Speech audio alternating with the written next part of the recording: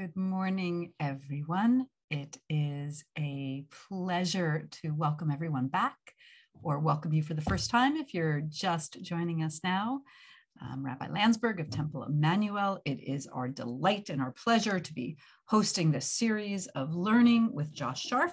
Before I turn it over to Lee for the more formal introduction, I just want to make a couple of tech points. Number one, chat is going to host and co-host. If you have comments or questions, send them in the chat. I'll be monitoring that through the course, and your questions go right to Josh today. If you have longer term questions, please, next week's session is Colbo. It's all your questions, everything. And so if you have questions that you want to make sure are answered, send them to me. Feel free to email me today or tomorrow. rabbi@templeemmanuel.ca. Get rabbi@templeemmanuel.ca. You can access it on our website if you don't remember that. And I'd be happy, I'll just forward them directly on to Josh so he'll have time to integrate your questions and concerns into our final session next week together. No, 2 weeks from now together. Thank you, Lee. I know it is 10:30 Toronto time, which means Sunday morning we are ready to start our learning. That's what I know about time. And so with that said, I'm going to turn this over to Lee to get us started. Great, thank you, Rabbi. So welcome everyone. If this is your first time, you're in for a delightful learning opportunity that will challenge you. And on behalf of Arts of Canada, I want to thank Rabbi Landsberg and Temple Emanu-El for generously sponsoring and hosting this session. And we continue our journey of learning with Josh Scharf. Josh is an American Israeli Jewish educator. He's currently pursuing rabbinical ordination at the Hebrew Union College in Jerusalem. He's also completing his master's degree in Jewish history at the Hebrew University. Josh also works as the Development Resource and External Relations Coordinator at Beit Daniel Synagogue for Progressive Judaism in Tel Aviv. Josh, I want to thank you for being with us and for leading us in understanding the history of the Israeli-Palestinian conflict. Over to you. All right. Well, thank you, Lee. Thank you, Rabbi. Again, it's great to be here with everyone today. Just a quick tech note of my own. I am on a PC, which is odd for me. I'm an Apple guy. So if there's just a few clicks, the transitions between screen sharing are a little bit less smooth today. Just so that you know that that's what's going on here. It's great to be back here. I want to thank everyone for your really wonderful questions that you've been sending. I've really used them to shape the information that I bring during our first 3 sessions together, really talking about the history, bringing us up till today. And then as Rabbi mentioned, next week we'll be in really diving into sort of some hot topic issues of today. So really thank you for your questions. What we're doing this week, what we're going to do this week is move from the 1990s up until today, really talk about the last 30 years and talk about the peace process and where that all has brought us to today, and really talk about the situation we're in, the facts on the ground as they are now, which will give us hopefully a great deal of context to be able to dive in next week to these more oh, excuse me. Thank you, Lee. In 2 weeks, that will be able to guide us in getting some insight into these more complex issues, questions such as apartheid settlements and indigeneity and things of this sort. So just a couple of thoughts for last week, so we get back on the same page together.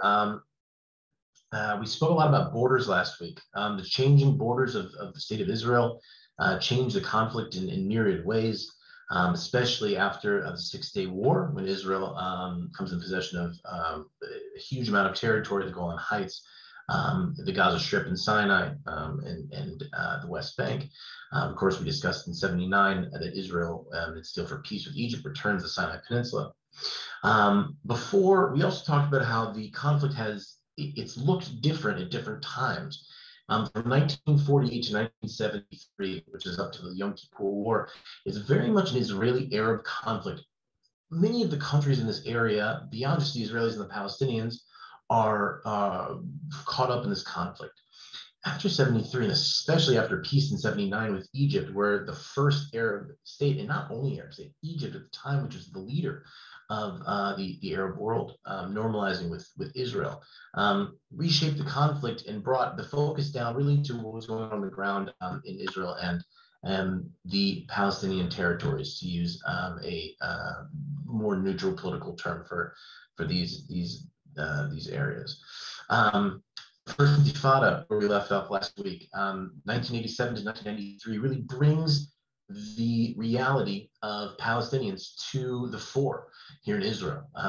It was an issue that sort of had lost its place in the central focus, and all of a sudden it comes storming back.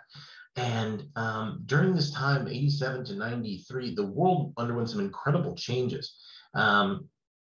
The Soviet Union collapses, the United States of America emerges as the one global superpower from this.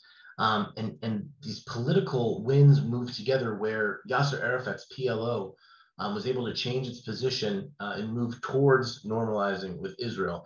An Israeli government that will be led by Yitzhak Rabin, a former general for decades and defense minister in the Israeli security forces. Israeli security services, becomes prime minister on running on a platform of pursuing peace. And in the United States, Bill Clinton is elected president in 1992, and puts his administration in a position to be very involved in the Middle East. It's an issue that's very close to Clinton's heart, and his administration will work extremely hard on this issue.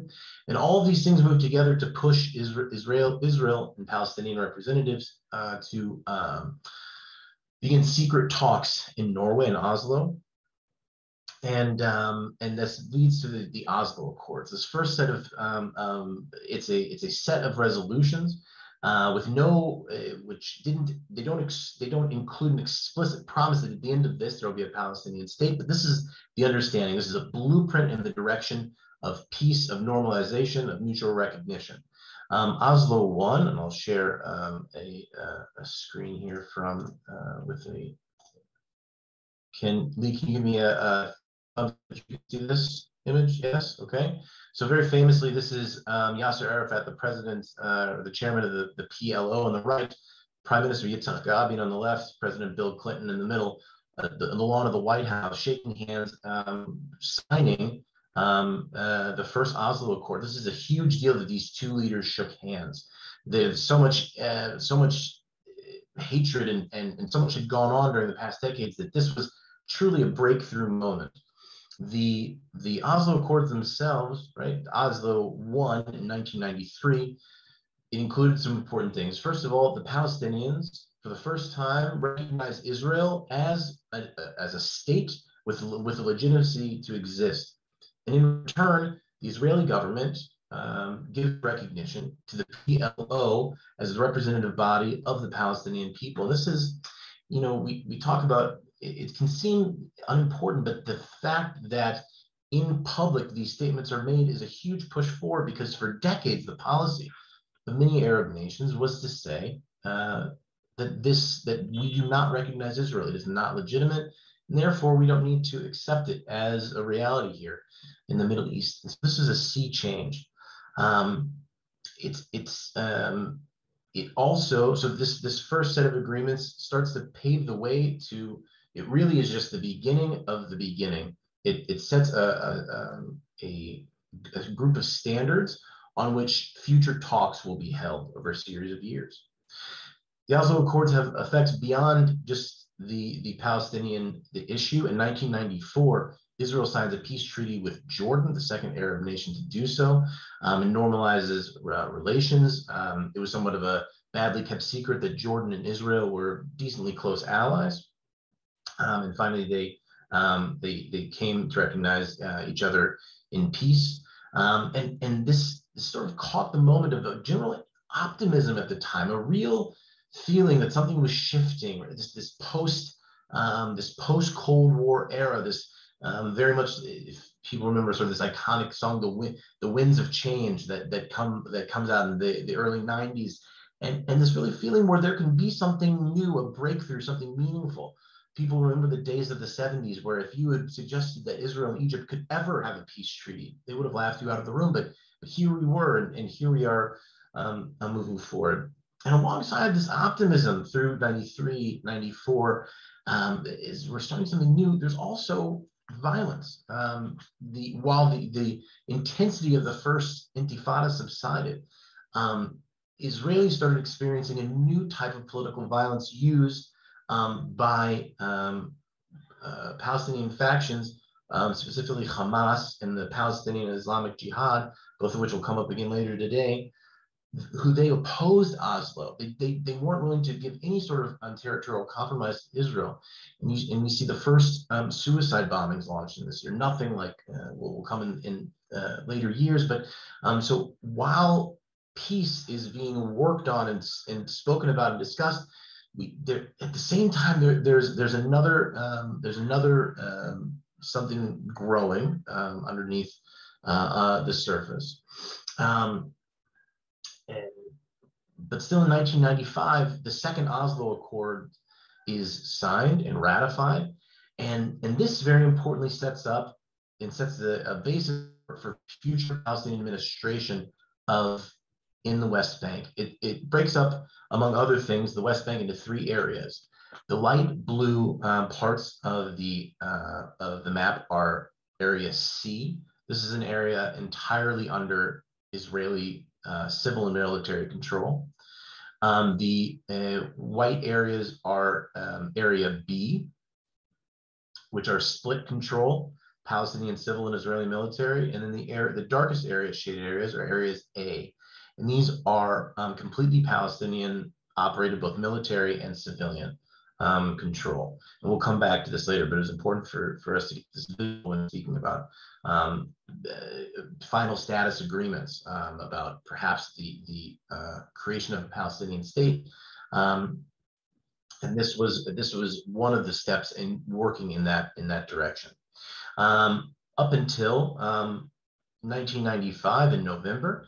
On November 4th, 1995, as Shabbat went out here in Israel, in Tel Aviv, not far from where I sit now, the prime minister at the time, Yitzhak Rabin, held a rally in what was then called Kings of Israel Square, and brought out hundreds. It was the largest rally in Israel's history. It brought out hundreds of thousands of people.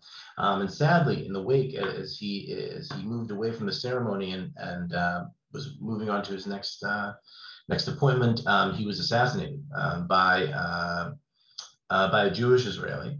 And what happens is, it happens very rapidly, that Rabin was this core, this sort of star that people of a lot of different political backgrounds could unite around. And when he was assassinated, when he died, that was lost. That sort of power player in the government was lost. And Shimon Peres, who was, to use a modern term, Yitzhak Rabin's long-term frenemy, they were both political allies, but it was well known they didn't always get along one with the other. Peres calls another election to try to strengthen the peace bloc. But what happens is this completely backfires on him. During the election campaign, there was an upswing in violence, and it brought in, when the election came, it brought in Benjamin Netanyahu's Likud party for the first time into power. And then from 1996, from 1999, during this Netanyahu government, things weren't able to hold on the same way. Both with recriminations from both sides of reneging on agreements or this, that, and the other. I'm not going to dive too deep into these years because we just need to keep moving forward. But 3 years later, 3 years of a Likud-led Netanyahu government end in the situation in Lebanon, which we haven't even mentioned the Lebanon war here, I don't think, Israeli troops had been in Lebanese territory since 1982. Young men and women were still being killed as this war of attrition went on. The public opinion was turning against very harshly. Netanyahu had some scandal in his personal life at the time. And when new elections were called, Ehud Barak brings Labor back, the left-wing, prime left-wing party at the time, brings Labor back on a promise to finish the peace process, to finish what we started, which brought Ehud Barak, Bill Clinton, and Yasser Arafat to Camp David in July of 2000, with the goal to, over the course of 2 weeks, to come to a final status agreement. Minorities of both sides, both Israelis and Palestinians, anger was growing, anger and the feeling of Israelis driving to Jericho to go to the casino when it was open there, on their days off, or, Arabs coming from, the West Bank and Gaza into Tel Aviv to eat hummus in Tel Aviv, and everyone feeling comfortable. Those days had were bygones. And there was a feeling of tension and something really building up underneath. And a concrete offer was made, right? A offer that dealt with all the 5 core components, the sticking points really of a negotiation when it comes to a final status agreement here, which are very quickly security, borders, Palestinian right of return, who will be able to come back to their homes before the 1948 war. Jerusalem will be the status there, and then the settlements. Depending on who you ask, who's present that day, President Clinton and his chief negotiator, Dennis Ross, famously blamed Arafat for not being willing or not being able to bring himself to sign a deal that would accept the reality as it had played out. Other people that were there blame the Israelis for not dealing in good favor. So, as everything in this story, it really is a question of who you're asking. What we do know is there was a concrete deal for a state. There were the maps were drawn, the numbers were played out, the policies according to each thing were there. And the offer was rejected. It did not come true. There's a real sense of disappointment at this. And under the surface, there was a real growing anger. The 7-year period from 1993 to 2000 will end with a lurch, with a real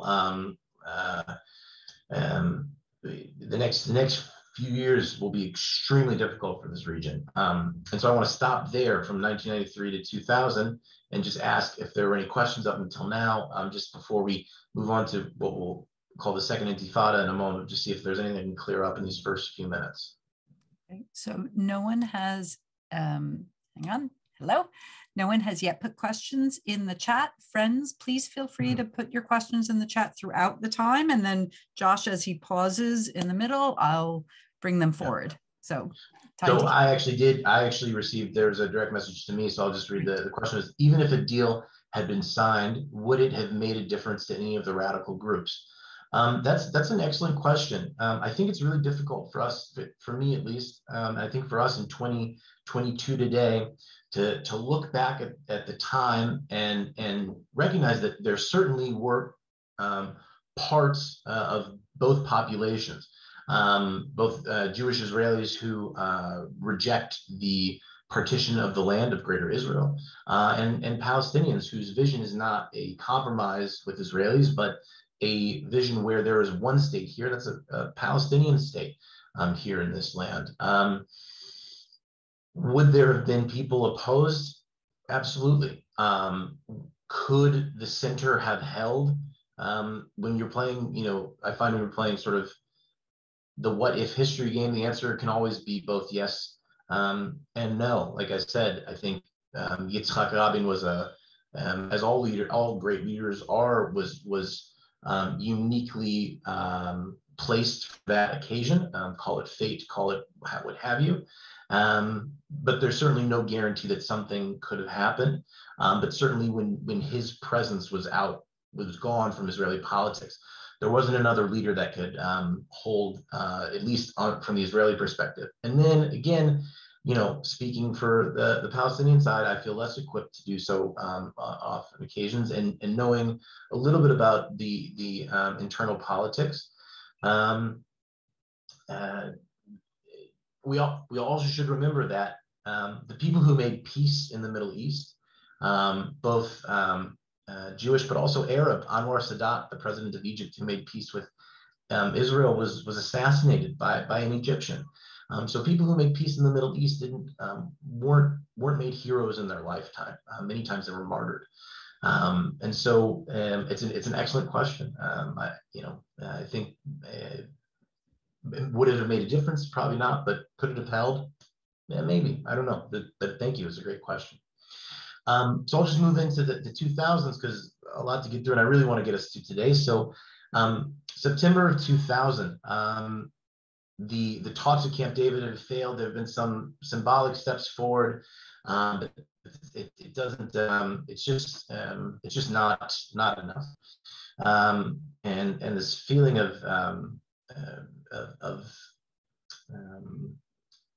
something's different, right? Everyone knows that things have not gone well. Peace does not seem imminent, and it seems that at any moment things could break out into something violent, bring the situation back to the days of the first Intifada, and sadly that's exactly what happens. In September, on the left here, you see. I'm sorry, I'll move this here. You'll see then member of Knesset, former defense minister and future Prime Minister Ariel Sharon visiting the Haram el-Sharif, if you're using the Islamic name, the Temple Mount, if you're using the Jewish name, the Al-Aqsa Mosque. You can see the Dome of the Rock famously in the scene behind him. And he's the opposition leader at the time, and he visits the Temple Mount with really high tensions in the air, right? Really, it's electric. Anyone that's been to Jerusalem at a time with increased tensions can probably tell you about this feeling that really sits over the city. And Sharon, you need to remember that he's persona non grata for the Palestinians. He is abhorred over the incidents at the Sabra and Shatila refugee camps in Lebanon during the First Lebanon War, where a group of Maronite Christian Lebanese militia soldiers entered into a Palestinian refugee camp and murdered dozens of men, women, and children. While Israel was not involved, Israel was controlling the territory at the time, and so the blame is heavily placed by the Palestinians on Sharon, who was also, after an internal investigation in Israel, forced to resign as the defense minister. I only go off on that tangent to just remind everyone here that these things, nothing that we're talking about has happened in a vacuum. These are all with huge. Most of these people that are players in this ongoing drama have long passed in this, right? With statements and actions, and they did this there and this there, and both sides have long memories, right? And they hold these things, they hold these slights.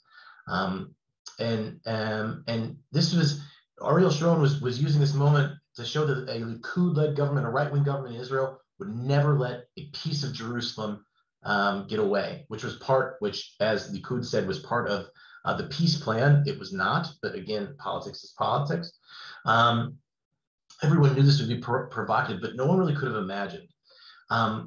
We spoke all the way back in the first class about Jerusalem being a flashpoint, about specifically Al-Aqsa, the Temple Mount, being a flashpoint of this ongoing conflict.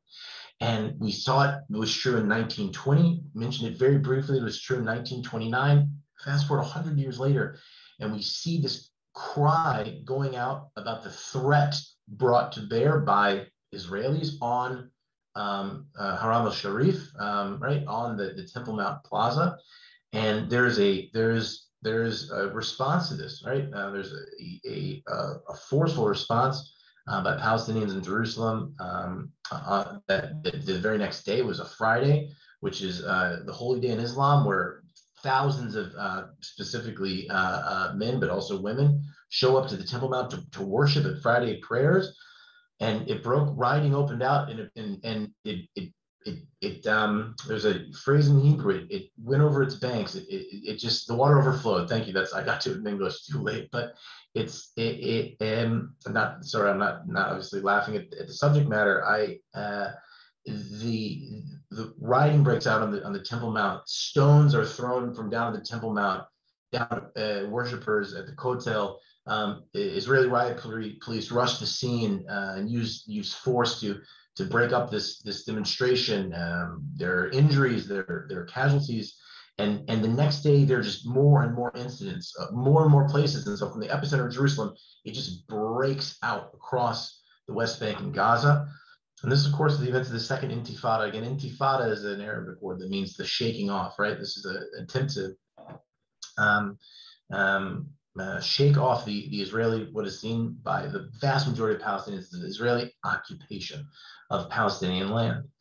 The next 4 years are marked by really by increased violence, really a lot of on the street. And the army is activated into a lot of areas where under Oslo they had been removed from, and unfortunately over the time, well, excuse me, that's editorialism. Over that time, these places were, many of them, arms caches were built up, and much of the violence that was being launched against Israeli soldiers and citizens was from these places. And so the Israeli army re-engaged with well-equipped forces all the time, which brings in this modern type of asymmetric warfare, where the coalition parties during the Iraq War experienced this once they were on the ground in Iraq.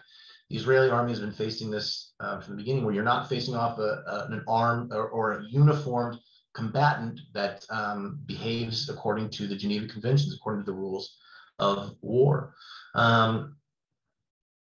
For Israelis, the memory of the Second Intifada are bus bombings.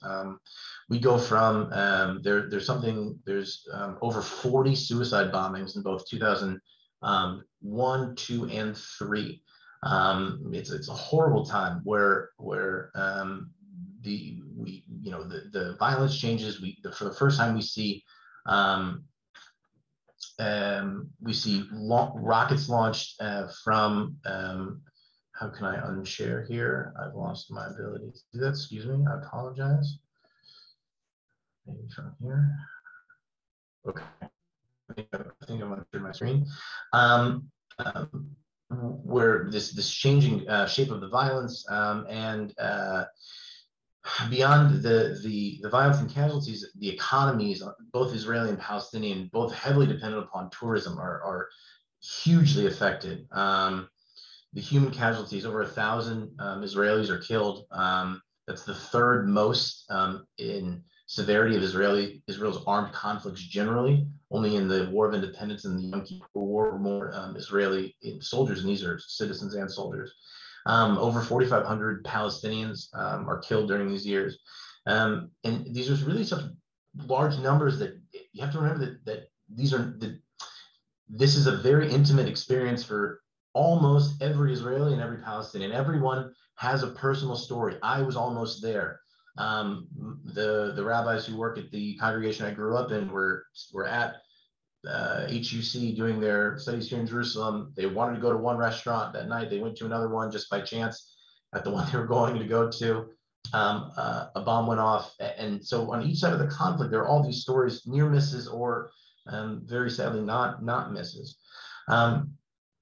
But the impacts again are beyond just economic. The long-term impacts there are several of them. The first to speak about is physically, right? Geographically, this area changes because of this. The security barrier or security fence, the separation wall, the separation barrier, or if your politics dictated, the apartheid wall is also used. It started to be constructed in 2003. The wall is a deterrent, is meant to be a deterrent against suicide bombers because most of them would walk from one side of, especially Jerusalem, get on the public transportation that would take them into part of the middle of part of the city, and then would detonate there. The wall was born as an idea to stop the stop the mobility of people from one side of the city moving into the other side of the city to access the rest of the country. As you can see here, this is part of the security barrier. Remember, this is, if we bring up the map here, you can see the red line outlines this. This is from 2011, so it's a bit dated, but it's on the entirety of the West Bank, more or less to the specifications of the green line, the armistice border between Israel and Jordan, but it also recognizes the reality of many Israeli neighborhoods that are in Jerusalem and swings around to include them on the Israeli side. This project is 97% fence. It's obviously high-tech fence and quite advanced. And about 4% of it is concrete barrier, part of which you're seeing here on the left. From an Israeli perspective, as I said, it brings suicide bombings down, right? You can look here as it sweeps around Jerusalem. You can see this red outline. And we'll come back to this map next week when we talk about excuse me, 2 weeks before I'm corrected again. But we'll see this again. But you can see the red is the barrier itself cutting through Jerusalem, especially the eastern part of the city. For Israelis, this is experienced as a net positive. Most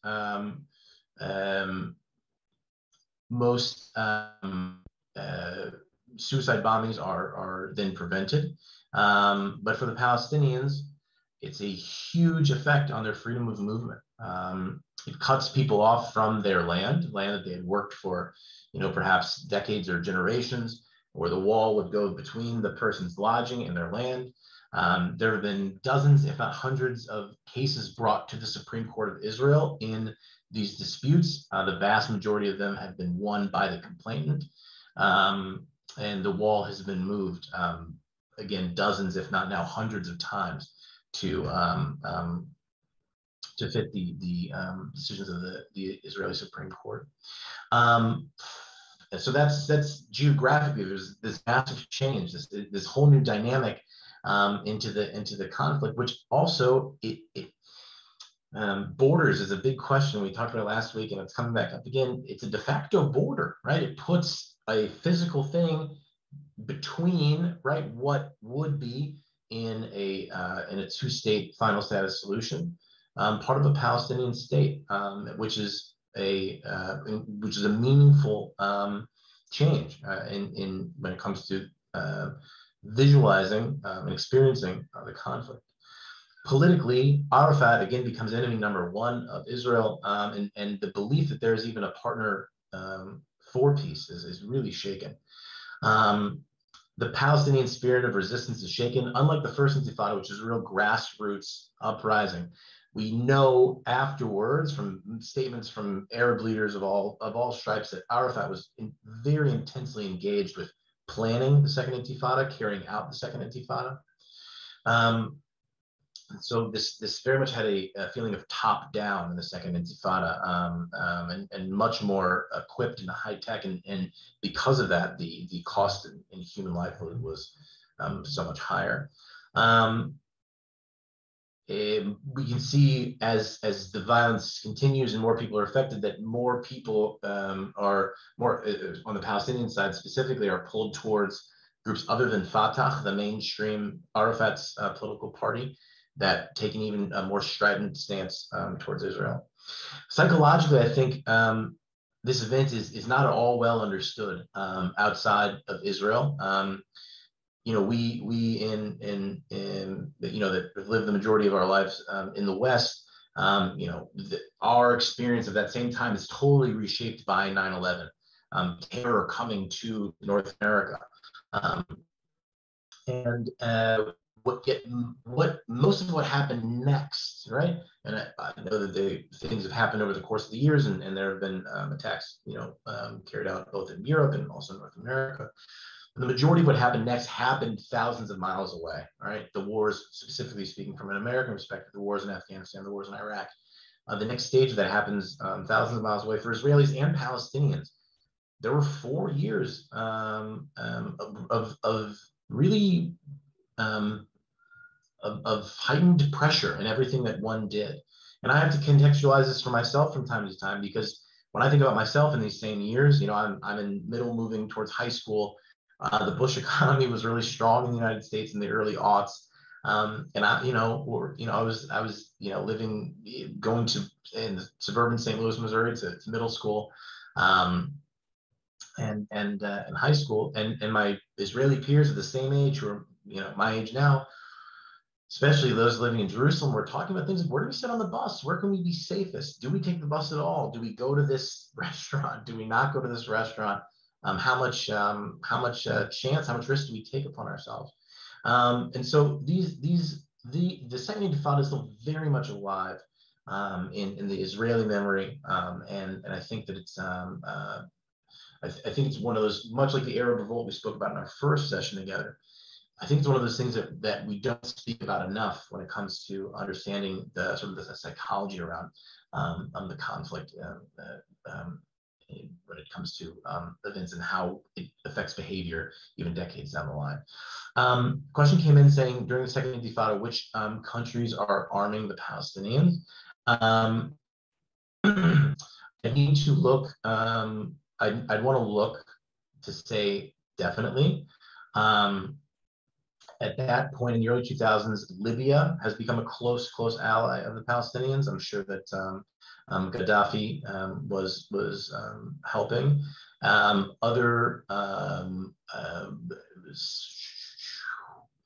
Beyond that, I can't say with any sort of certainty, but I'll jot that down and I'll send that information along. So it's an excellent question. And I just don't want to speak out of hand. Rabbi, if there's anything else that came in, it's a good time to take a breath here. And if not, then we'll just keep on moving. Because people have realized they could chat with you directly. So you're getting all the questions forward. Perfect. All right. 2000 to 2004, really the height of the Second Intifada. Again, some decisions are taken in 2005 that really changed the shape of the conflict again. The same Ariel Sharon that I mentioned earlier, this provocateur in many ways, this image of never apologizing, and this long-term military career, defiant, standing up for, as he saw it, the security of Israel. He's elected in 2001, a few months into the Intifada. He's elected prime minister overwhelmingly. It's the last time that a direct election is held. There's a quick time in Israeli politics where instead of you voted also for a party and also for a person. He won almost 70% of the popular vote, which is quite an accomplishment. And he runs a policy on tough towards terror, stopping the Intifada. He's known as a hawk in every which way. And as time passes, his approach to the conflict changes over these few years. And at the time, one of the most important considerations for many in the political sphere was the demographic question. Being, if we don't have a Jewish majority in this area, we won't have a Jewish state. And so this thought and this ideology brings Sharon around to the idea that Israel needs to take some unilateral steps. Bilateral steps have failed. There's no one to speak to with the Palestinians. So what Israel is going to do, because we're coming up against a demographic disaster, we're going to do things to show our goodwill, right? The idea that we'll implement this idea of land for peace, and it will strengthen Israel's position in the Middle East. So he proposes what's called in Hebrew the hitnatkut, the disengagement from the Gaza Strip and the northern West Bank. The idea is that every Israeli, both civilian and military, would be removed from these places, would be compensated with homes and housing in Israel within the 48 borders, and this would be a step towards implementing some sort of long-term peace. Causes all sorts of internal shakeup and political drama that we don't have time for, unfortunately. But to make a very long story short, you can, there's a movie on YouTube. It's called Disengagement that brings together clips of that time here. You can really see what a trying few days this was, especially for young Israeli soldiers, 18, 19, 20 years old, removing Jewish people, Jewish Israelis from their homes that they had built or started, or these communities, their synagogues. It's really heart-wrenching visual to see. But by September 2005, all Israelis are out of the Gaza Strip, which leaves a power vacuum in the Gaza Strip. Yasser Arafat had just recently died in 2004. He passes away, which leads to a power vacuum also in Fatah. Right, this symbol of the Palestinian resistance movement has passed, and there's no one with the same amount of charisma as Arafat to come in and shore that up. There's an election held in 2006 in the Gaza Strip with Hamas winning pretty decidedly. And from January of 2006 until June of 2007, there's this tension between Fatah and Hamas with fighting breaking out. In June 2007, there's a 2-week, there's a civil war, for lack of a better term, where the Fatah political leadership are removed. Most of them are killed. Some of them are banished from the Gaza Strip, and Hamas completely takes over. And that's been the situation there since June of 2007. Shortly after, about a week and a half later, if you all remember an incident where a young man named Gilad Shalit, who was a tank soldier in the IDF, was kidnapped and held in captivity for years. And so around this event, the first conventional fighting breaks out between the IDF and Hamas, and which brings us to a pattern that continues to this day. More on that soon. One last thing historically, and then we'll really spend our last time today talking very much about where we are today. So in spite of the change in status in Gaza with the disengagement, the lack of implementation of a peace plan after the Oslo and after Camp David, in January of 2006, as Ariel Sharon is putting into place his plan to continue disengaging from these territories, he has a stroke. He's put into a coma. He stays on life support for several years, but he's no longer prime minister, no longer part of Israeli politics. And he had managed right before he passed to create this new big tent center political party called Kadima, meaning forward in Hebrew. And the momentum that he had brought with him brings Ehud Olmert, his number 2 in the party, to win that election, to form a government, and with the center-left government with another mandate to seek peace again. This time he engages Palestinian Authority President Mahmoud Abbas, more on this gentleman later, really engages all sorts of multi-layered diplomatic talks, coming to the point where we even have a napkin on which Abbas in his own handwriting was sketching out a map. I'll put the article in the resource sheet that I'm preparing to share with Rabbi Landsberg at the end of this for people who want to keep reading. But really, I mean, we're talking again, like there is a plan laid out, discussed, and parameters set. We don't know what happened behind closed doors. Of course, both sides blame the other for no decision being made at the time. Last year, maybe 7 or 8 months ago, Ehud Olmert, who was prime minister at the time and deeply involved in these negotiations, claims that in conversations with Mahmoud Abbas, the Palestinian Authority president to this day, afterwards in the years following, Abbas has admitted to him personally that he regrets not signing an agreement. Again, that's one party in the negotiation saying something about the other party that they've not admitted, but who's to say? But again, 2008, there's a peace proposal made, and nothing is achieved. Okay, so I want to just take a second here, because what we're going to do is we're going to change modes. Up until now, we've really been speaking historically, things that I had a beloved history professor in college that wouldn't ever discuss anything that had happened more than 10 years ago, or excuse me, less than 10 years ago in a history forum, because not enough is understood, not enough time has passed. And so what we're going to do now is we're going to move in from what this professor would say was the realm of history and sort of into more current events. And it's gonna sound a little bit different because nothing, even though we are obviously still debating the past and trying to argue about the past, right? Many of the things we have, like the things that I've tried to present here are things that are set, that are standard, that are known, that we can verify, which is what history seeks to do. Now we're moving into current events where some of this will need to be there'll be a little bit of editorial here. And I certainly don't mean to insert my own opinion. I try what I do to prepare. I try to listen and read as many smart people as I can, and then take a little bit from here and there and come at it and come present to you all this information. Really quickly before we move into that, Ron, you asked the question, do you believe that Hamas and the PLO need to come together before we can ever achieve a two-state solution? We're going to talk about that very last thing here. It's a great question, and I'll definitely get back to that right as we're about to end today. So again, where we are today, we're in a phase of the conflict that has been described, and I'll reference this again later, what's called the no solution phase.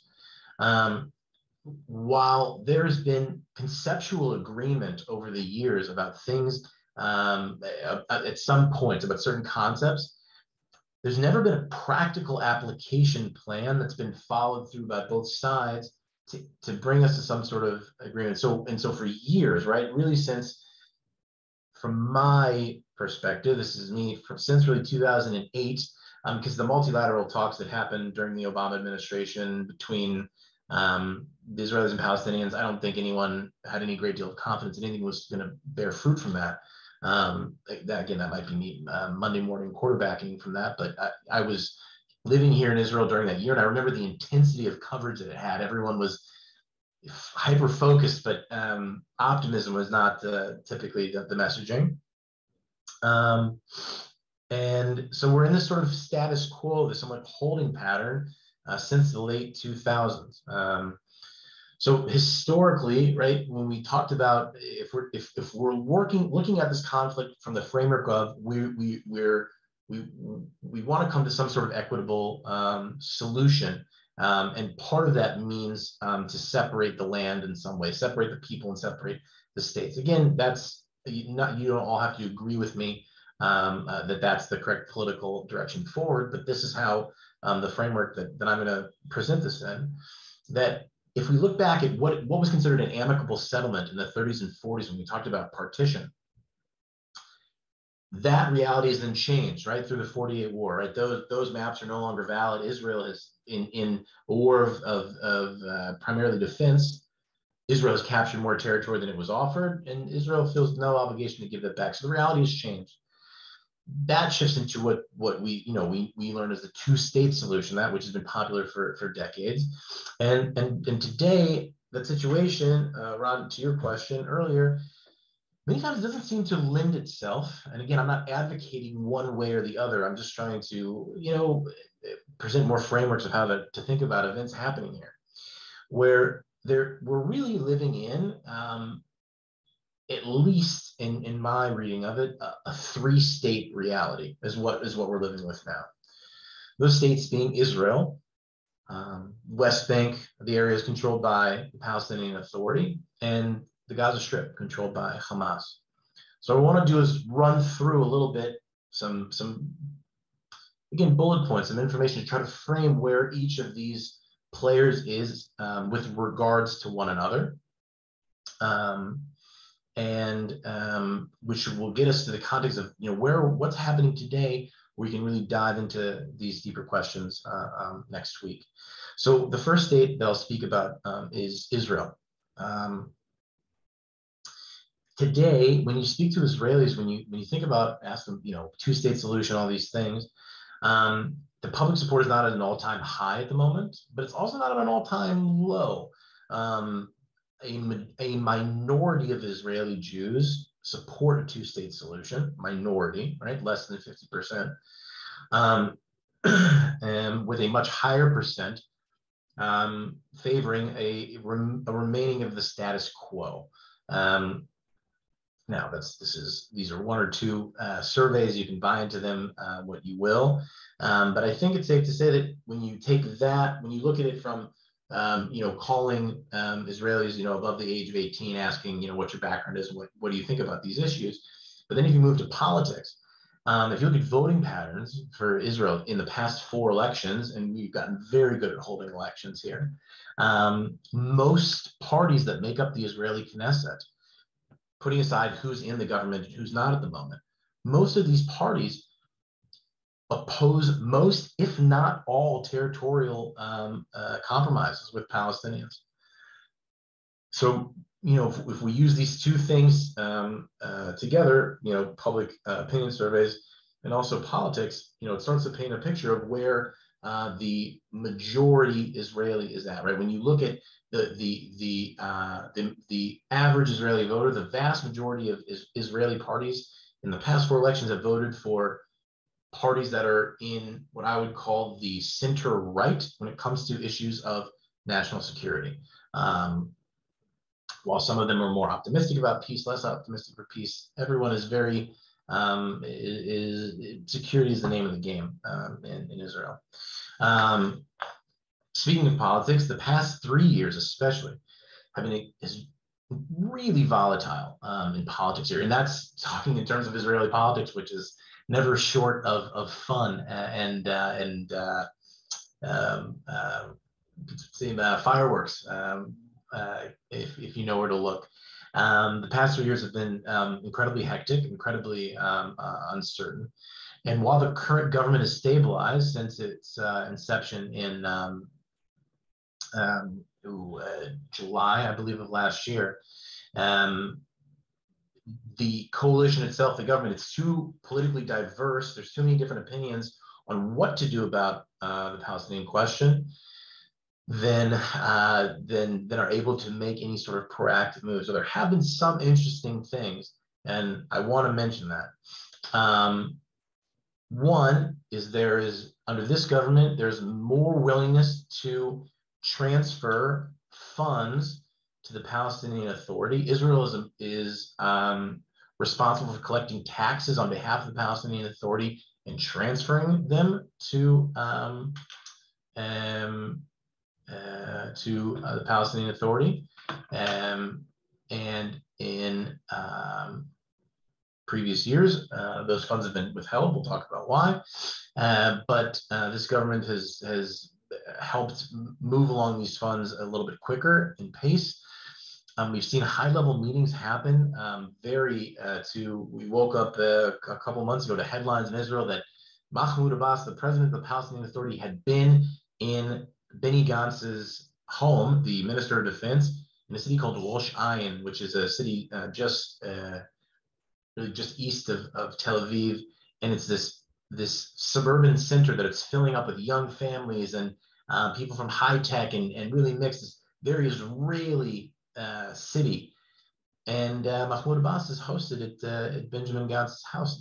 This wouldn't have happened years ago.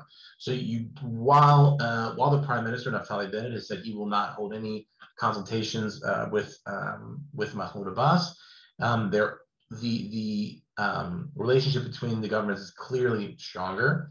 I'll mention that in a second. As I mentioned, security is really the name of the game for Israel. There's still a lot of threats that are faced here and felt from Gaza in the form of rockets, from cross border from the West Bank into Israel proper. I'll call it the 48 borders. There are still acts of violence carried out against Israeli citizens and soldiers. According to the Shin Bet, Israel's FBI, over the last 3 years, each year more than 400 terror attacks have been stopped before they were carried out by the Israel security services. Most Israelis live under the range of rocket fire. Primarily for the past decade, it's been experienced in Sderot, in the area around the Gaza Strip. But up north as well, remember, Hezbollah is firmly entrenched in Lebanon, and they'll come up more next week. And they've made some noise as well. And so Israelis live with this knowledge. But beyond the conflict and its sort of sporadic presence in Israelis' lives, the last decade has been really prosperous for Israel. You know, it's not a Garden of Eden, of course, but Israelis over the past decade, really the past 2 decades, have been consistently ranked some of the happiest people in the world, despite the challenges here. One of the big reasons for that, one of the feelings of being less constrained here in the Middle East, is the Abraham Accords that were signed in August of 2020, which normalized relations between the UAE, Israel, and Bahrain. This is my personal feeling. I feel like a big enough deal has not been made about this. The idea that I can get on a plane here and fly across Saudi airspace into Dubai. You know, again, if you would ask me 4 years ago, I would have sort of laughed at you. But this is, you know, something has changed in the Middle East. It's clear what it has, right? Iran, who is now an adversary both of Israel's but also of many of the Gulf states, as the threat of Iran becomes much larger than any sort of you know, ideological or political price that these countries would pay for relations with Israel, who is, by the way, even in places where it's not loved, is known for its strength and its technology and its power, and is seen as a useful ally. I recommend for all of you to go read in the next few months a book by the name, it's called Trump's Peace by an Israeli journalist named Barak Ravid. It will be released in English. And for those of you who like podcasts, there's a podcast called How It Happened, where there are several episodes discussing how this peace came about. It's an incredibly interesting process. But what's happened is, and this is probably the biggest takeaway from the Abraham Accords, is that for the longest time, Western diplomats, and sort of the general understanding was that in order to solve the Palestinian issue, right, in order for Israel to make peace with its Arab neighbors, it would need to solve the Palestinian issue, and the Arab countries would follow with normalization. But that paradigm was shattered by the Abraham Accords. Both the United Arab Emirates, as I mentioned, Bahrain, have jumped on and said, listen, there's nothing final about the Palestinians question, but we're ready, right, ready to normalize. It's a huge, huge breakthrough. So that's, again, just a few data points about Israel. Again, not a Garden of Eden, but certainly a prosperous last decade and a half. Second state, we talked about 3 states. The second state is the Palestinian Authority in the West Bank. The Palestinian Authority has civilian control over is controlling around 40% of the land within the West Bank, talking about areas A and B, as I mentioned earlier. And complete sovereignty in 11%, area A. And the leadership in the Palestinian Authority, which is a parliamentary body, is dominated by the political party Fatah, that was founded by Yasser Arafat, amongst others. This is his party, the mythical piece of Palestinian liberation movement. Mahmoud Abbas is president of the Palestinian Authority. He was elected 16 years ago to a 5-year term. I'm not a big math guy, but I know that those numbers don't exactly add up 1 to 1. No elections have been held in the past 16 years in the Palestinian Authority. Most recently, for a number of reasons, but most recently in May of this year, there were supposed to be elections that were canceled. According to Abbas, the reason was that Israel was not going to allow Palestinians living in East Jerusalem to vote in the elections. Israel denied that that is the case. Again, these are things that are playing out in the news, and I can't say one way or the other for certain. But many people have speculated it's also because in any legislative election where Fatah faces off against Hamas, Hamas has a good chance of winning resoundingly in that election, which would be disastrous in the eyes of Palestinians who are see their future by normalizing relations with Israel in a 2-state solution potentially, and between Palestinians who say there is no hope for a 2-state solution, right? We can't deal with these Israelis. They don't want us here. They're not dealing in good faith, so we need to find a different answer. Within these areas, security is handled by the Palestinian security forces. They're responsible. They're both the police force and the army within this area. They work very closely with Israel. They're supplied by Israel, and they are really, while they're the police force, I said they're really a tool of the Fatah party to maintain order in the West Bank. We've heard in the past few months of incidents of Fatah arresting Hamas operatives in the West Bank. So there you go. You have in this incredibly complex reality that is what's happening in the West Bank, you have the Israelis telling the Fatah party, the Palestinian Authority, to arrest a Hamas, also Palestinian, and then sometimes hold them themselves, and then at other times turn them over to Israel. It's layered and complex, and it can get downright ugly on the ground from time to time. A huge amount of funding comes, as I said, from the tax revenue that's collected from Israel, also foreign aid, the United Nations, and Western countries. A huge sum has been withheld of these tax payments because it is the policy of the Palestinian Authority to fund the families of individuals who have died as martyrs, that have carried out attacks either against Israeli security forces or civilians. These families receive a stipend from the government every month. That was one of the reasons that some of the funds were withheld. The other reason is that the Israeli Electric Company is responsible for supplying all the electricity to the Palestinian Authority. There's a claim that that bill was not paid, so some of the funds were held.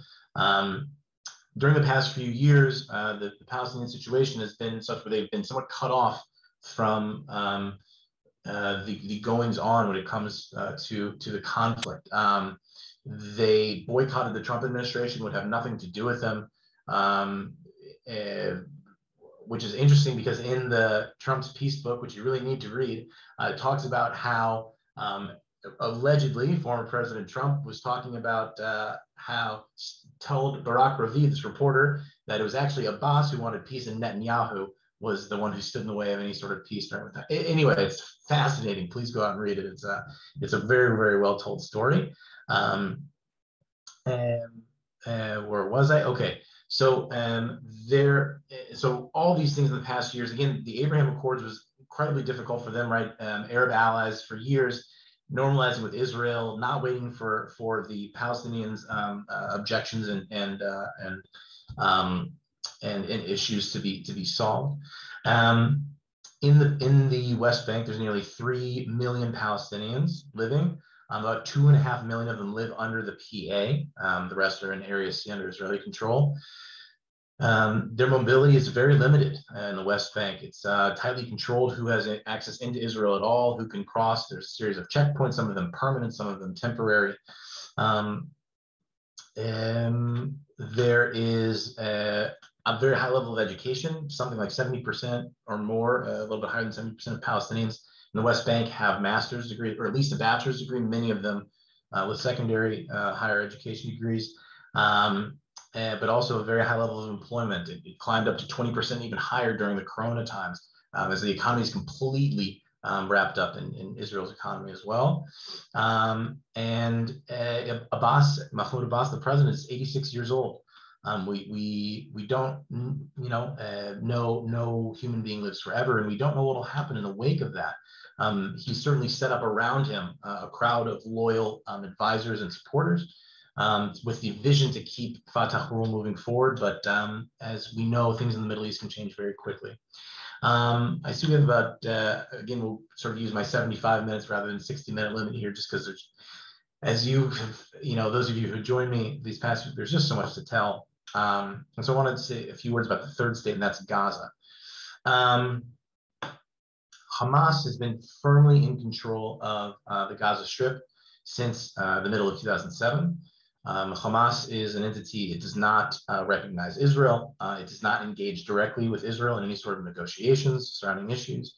In this very small piece of land, there's nearly 2 million individuals living primarily in 3 built-up metropolitan areas: Gaza City, Khan Yunis, and Rafah, which are both near the south.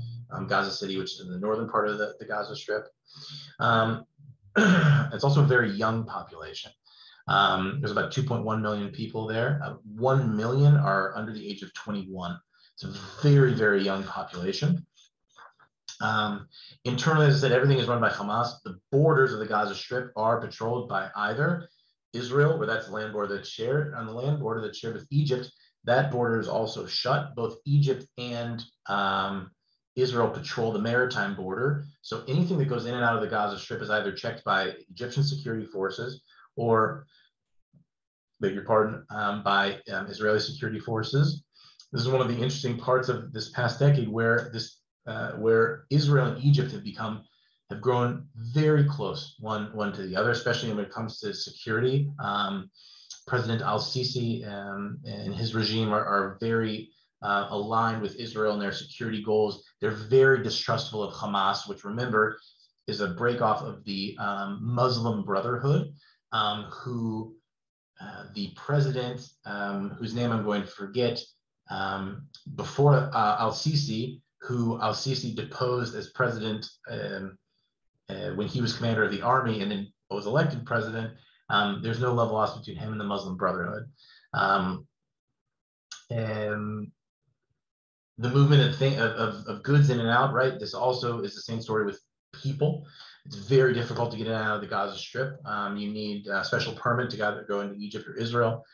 Very few exceptions to receive a permit in Israel. Most of the time it's humanitarian, so health, but things like deaths in the family or things like that very, very infrequently are passes granted to get in from Gaza to Israel. The vast majority of the funding for the Gaza Strip is brought in by the United Nations, specifically UNRWA, the United Nations Relief and Works Agency. If you're not familiar, this is Mohamed Morsi was the president of Egypt. Thank you very much for the reminder.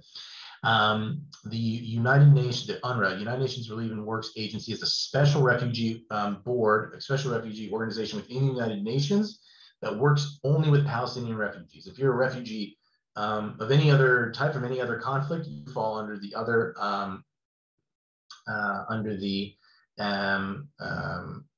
this other refugee body. Again, we talked about that, and when we talked about 48 was the sort of the unique nature that the Palestinian refugee issue has taken on, specifically because it has these specifications that only count for Palestinian refugees. Do the majority of the Palestinians want Hamas to be the governing party in Gaza? You can't do opinion polling because that can be very dangerous for the individual. Not only are Hamas considered a terrorist organization by the United Kingdom, Canada, the EU, Israel, Japan, and the United States, they're also very, it's a totalitarian regime. They know they are everywhere. They're in every part of the government, in every part of society.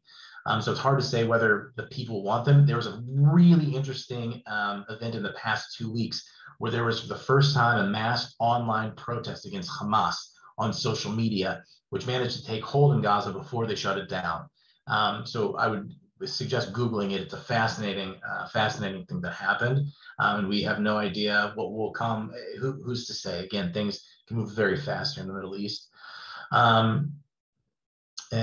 Just one more word about UNRWA. This is an organization that operates schools and other charitable organizations in the Gaza Strip.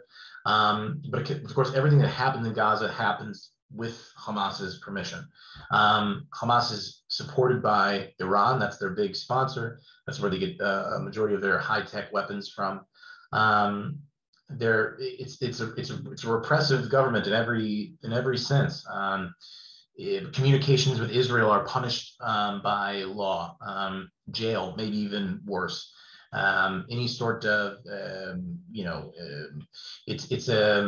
saw it described the law system in Hamas is basically whatever Hamas says. It's a loose interpretation of a sort of conservative stream of Sharia law, Muslim law when it comes to social things, but then it's about Hamas and Palestinian liberation and working towards that goals. And for the past years, there have been cyclical violence between Hamas and the other armed factions, even more dedicated to the Palestinian liberation, to say it lightly. Since 2008, we've had 4 major cycles: 08, 09, 2012, 2014, most recently 2021. Shomer HaChomot, Protector of the Walls, I think it was called in English. If you remember last summer, the uptick of rockets and fighting in Gaza. We'll get more into that next week, don't worry, because it's obviously central to what we're talking about. But again, I just want to bring up something that I meant to say a bit more about today is is the challenge of asymmetric warfare, right? And we'll talk next week about the visual, right? How we consume the conflict from afar. It plays a huge role on how we talk about it and how we understand it, the language we use. Where Israel is, no one can argue that Israel is not the more powerful of the two military powers in this equation. There's no arguing about that. The problem happened, the issue, some of the issues, the immediate complexity happens because it's caused by the population density of Gaza, the tactics of Hamas, and we'll dive into a little bit more of that in next week's 2 weeks from now's session. All negotiations with Hamas were done with a moderator, often Egypt, again becoming more of a force in the Middle East again, or Qatar, who styles themselves as a neutral party in the Middle East. Well, everyone knows that they're quite well funded by Iran or anyone else that wants to fund them, of course. And their media outlet Al Jazeera takes a very clear position on Middle East issues, the cycle. Well, hold on. So with only 2 minutes left here, and I thank you everyone for your patience and your time. I really appreciate it. I just want to sum up everything we did today, because I know it's a lot. There's so much information here, but I want to sum up in three sentences.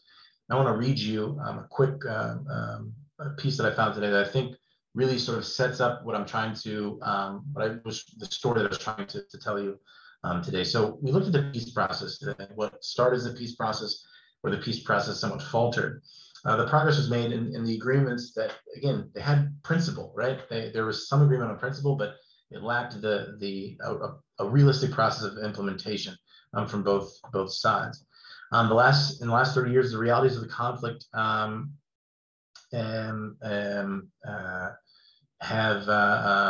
shifted to where perhaps there's new room and creativity for thought about solutions. And as I mentioned before today, the word that I've latched onto is the no solution. And in a piece that's called it's a think tank. It's a think tank called the Center for Strategic and International Studies, which apparently is quite a well-known think tank, if that's a world that you move in. And a report by a gentleman named Anthony Kordsman, which really uses this language of the no solution.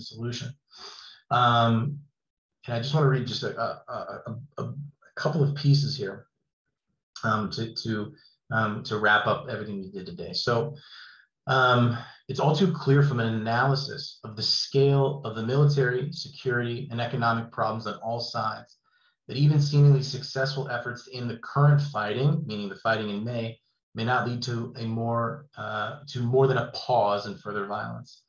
It's also clear that no settlement is likely to last that ignores the fact that the two-state solution has so far failed because both sides can sometimes agree on a concept, but can never agree on effective practical action. Lasting success can only come from creating and then actually implementing a credible plan to deal with all of the key issues that now divide Israeli Jews and Palestinians, to end the arms race between Israel and Hamas, to focus on development and human progress, that give all Palestinians hope for a better life and real equality, if not a formal capital in Jerusalem or the prospect of a separate state. Skipping down a little bit, he goes on to say, there's so many external factors that we need to take into account that, some destabilizing power, like an Iran or a Turkey would add to the issues. But he sums up in this sentence, which is both, I think, hopeful, but very much catches the spirit of what's going on in the street right now when it comes to the conflict, where it says, it's written, one should never give up hope, but history warns that the no solution to the present crisis seems likely to be the most probable real world outcome of the violent tragedy in May 2021. The idea that non-action and the willingness to not create inertia towards something, anything, is, according to this analysis, keeping us in this no solution situation. So thank you for letting me go a few minutes over. Thank you, Rabbi. Thank you, Lee. Thank you, all of you, for your questions and for your wonderful questions and everything. And I really am looking forward to this session 2 weeks from now, because you all have really shaped what I'll bring and what I'll discuss, and have challenged me, and it's been really great. So I'm looking forward to it, and wishing everyone a Shavua Tov, maybe a week of health, and we'll meet again soon. And for you, Josh, connecting with Canadian Jews means, or at least for those of us here in Ontario, you should take next Monday off as a statutory holiday. It is a long weekend for us here, which is why we are holding off. You have to remember 2 weeks from now. Wonderful. It does give us actually a lot of time. Friends, Josh, you have brought us a lot of history. And as you say, we're moving now to a point where it's not history, it's current news and current open questions. Friends, if there are questions you want Josh to reflect on and bring into our conversation next week, we have 2 weeks, which means if you don't mind spending this week thinking of your questions, emailing them to me, I will forward them all on directly to Josh, so he has opportunity to reflect on them and shape our conversation 2 weeks from this Sunday. I do hope everyone has a wonderful 2-week interim. Josh, again, as always, thank you so much. Friends, see you next time. This will be posted on the Emanu-El website later today or tomorrow, in case you want to review any of the 3 lectures so far. We've got them all up for you to look at or to share with those who are interested, who weren't able to join us. So thank you. Thank you, Arts of Canada. Thank you, Josh. See everybody soon.